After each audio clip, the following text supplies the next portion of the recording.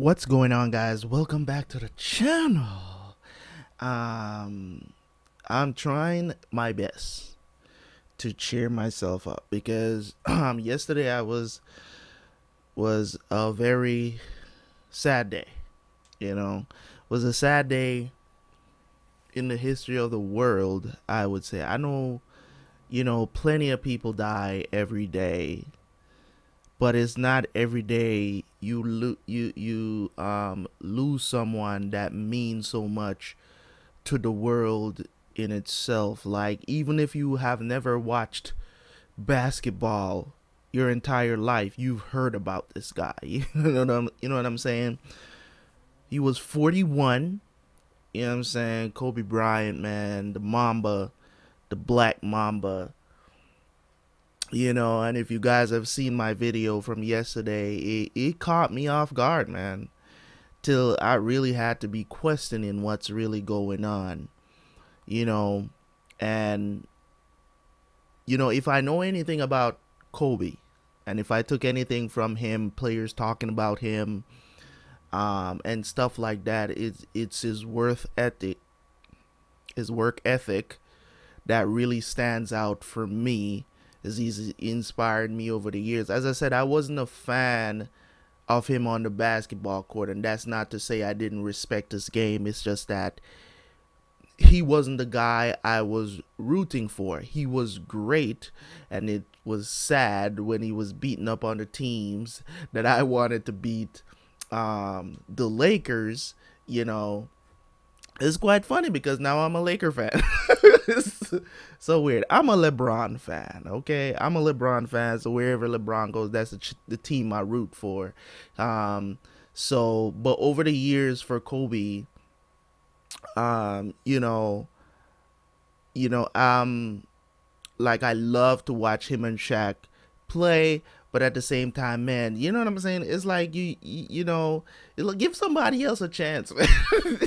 You know what I mean? So it was that kind of thing with me and him. But man, the dude could play the game of basketball like no other, man, and he was great. His legacy is one to be marveled at, and you know what I'm saying, just to understand where he's coming from. But um we his work ethic is what made me say, you know what, let me get on with doing what I'm doing, because the world is mourning right now. But we have to keep going, we have to push forward. I know for a fact that that's what he would be preaching, because he's that type of guy. Just keep going, just keep at it, you'll get there. Kobe's one of those guys that took a lot of people under his wings, you know what I'm saying? And a lot of people had a lot to say, a lot of tributes, but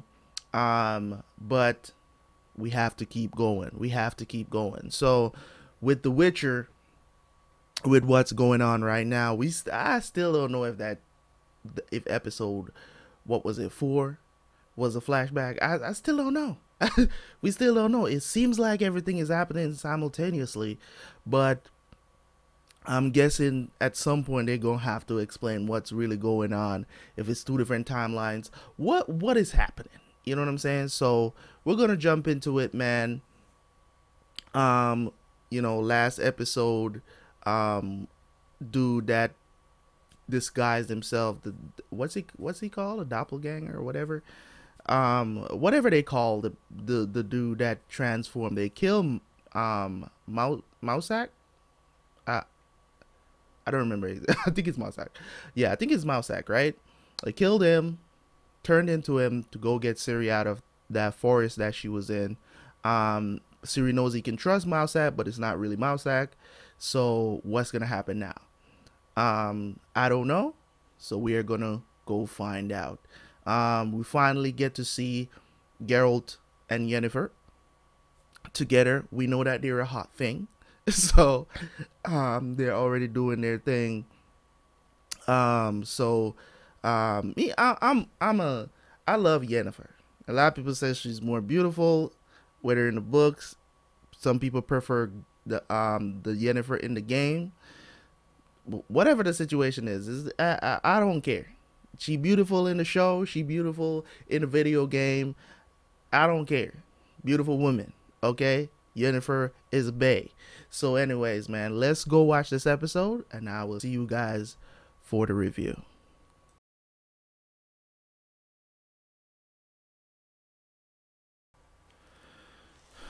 All right, so here we are. Episode 6, The Witcher. Beautiful episode, man. Beautifully done episode. I know everybody's already shipped these two together, right? Geralt of Rivia and Yennefer of whatever she's from. I don't remember. I don't remember. He says it. I don't remember, but their chemistry on screen is something that I wanted to talk about. I wanted to pause and talk about it, but I said, nah, let me not. But their chemistry on screen is not an easy thing to do. And I keep stressing this over a lot of TV shows that I've watched, both here and, discussed with friends. As a chemistry is not an easy thing. It's not an easy thing to capture. Chemistry between two people, not only because it has nothing to do with the camera or casting. It has to do with the two actors that come together and kill every scene that they're together in. You get what I'm saying? So they have to be, it's a testament to their acting ability. And for the first time that I'm seeing this girl, I don't know what her name is, because I haven't checked out what her real name is. I know that this is Henry Cavill. Let me see if I can find her name, because maybe her name pops up during the outro here. Let me see. She should show up.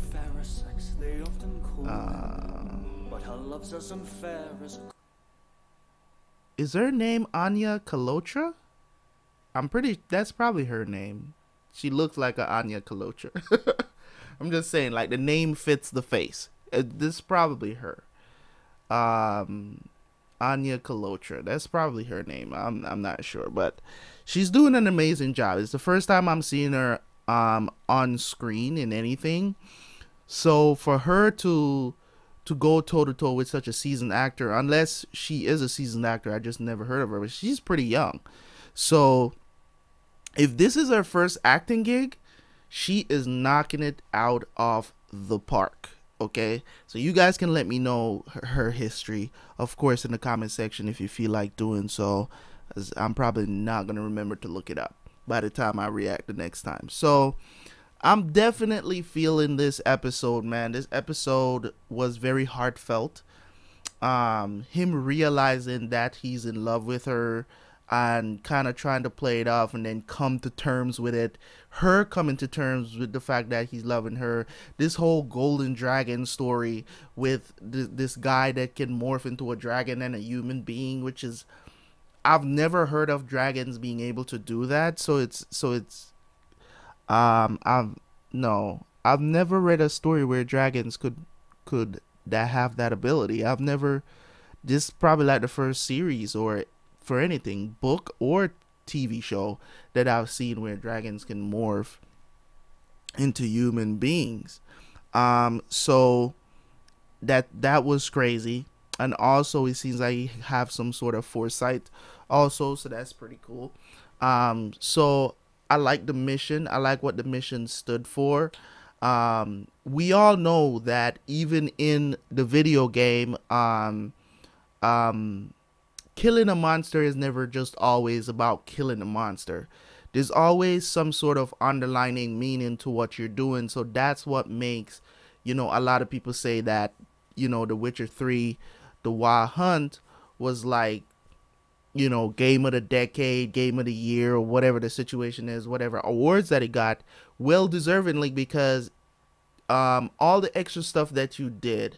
I'm not talking about the stuff that there are some stuff in that game, man, that I was like, this is just too much. Like the whole the treasures in the sea and stuff like that. They gotta go and dive under and look into these barrels for these treasures and stuff. There was just way too many of that shit, okay? But for the missions that you actually go on, you know, for the most part, most of them, they had meaning to them. You could choose to do certain things, and sometimes you don't. Sometimes you could say, okay, I'm not going to take any money for this because he's actually a witcher that protects monsters just as much as he'll kill them. You get what I'm saying? So if they don't mean no harm, if he knows how to interact with them, you know what I'm saying? Like the monster that the stupid overzealous dude killed, I can't even call him a knight because he's too dumb to be a knight. So the one that he killed, you know, Geralt said if you had just fed him, he would have just went away. You get what I'm saying? So he knows these things, and you would be happy if everybody just listened to him because he's revered as a monster hunter.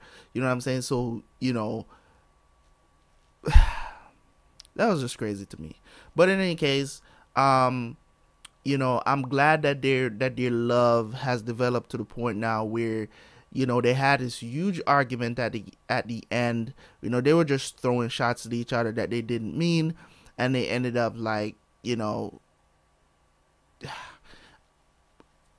I remember in the video game them having somewhat of a conversation just like the one that just happened, where she was talking about this djinn that cursed them, and Geralt is saying no, it's not because of that, maybe it's something more, but she just being obsessed with this and saying, oh, you made a wish so we would fall in love and we can't get separated from each other. So she's trying to convince herself that it's actually magic that have her so kind of, you know, quote unquote obsessed with Geralt, but it's really just both of them just having true love for each other. So so it's, you know, so I guess they maybe got that part from the books because they're reiterating it now in the show. So that is part of their history for reals.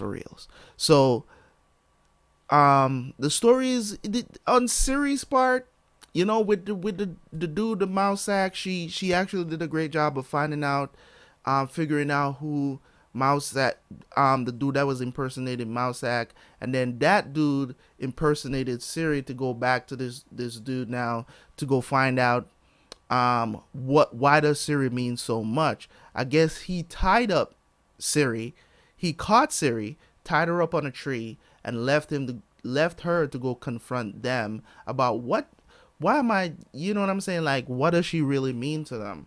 And they ended up fighting the doppelganger or whatever they call him, you know, the shadow clone jutsu dude, you know, transformation jutsu out here, you know, just killing the game.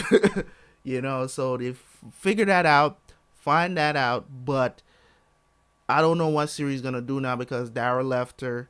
She's by herself, so I don't know. There's 2 more episodes to go.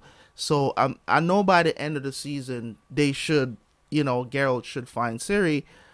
Hopefully, because if that doesn't happen, I mean, season 2, episode 1, maybe, I don't know. Maybe they're gonna find each other at the end of episode 8. I don't know. But I'm enjoying the journey. I'm enjoying what they have to go through to find each other. I don't know what's gonna happen with Yennefer now that she's on her own new journey. Every time she's on screen, she's a wonderful actress. So I like to see her on screen. I like to see her and Geralt interact because their chemistry, I think, is the only person she has great chemistry with on screen, and that's why I love to see them together so much in scenes because their dynamic is just so, it just seems so natural, and I love it. Just seems so natural. Man, I love both of them on screen. So I liked the conversations they had before they took off to go to the bridge walk of death, you know. So I like that. Didn't expect them to come back at the end. The guy and the 2 girls that fell off, I didn't expect them to come back at the end. I really, that shit caught me off guard like a mug, but it happened and it was good. The story was awesome. Protecting the egg, awesome fighting scene. They did a great job of not jump cutting too much around. But you know how I hate jump cut fights. I hate that junk because it doesn't show anything. you know. But anyways, yeah. So I'm looking forward to more. I'm definitely looking forward to more. See what they're gonna happen, how they're gonna wrap it up. But I'll catch you guys later, man. Anyways, thank you guys so much for tuning in. Make sure you leave a like, leave a comment in the comment section as always. Some of you guys really do need to leave a comment, like for real. Comments, likes, all that stuff helps the channel to grow, help the YouTube algorithm to push the video more out to people who want to watch Witcher reactions. So thank you guys so much. As always, subscribe if you're new. And I'll catch you guys later, man. Peace!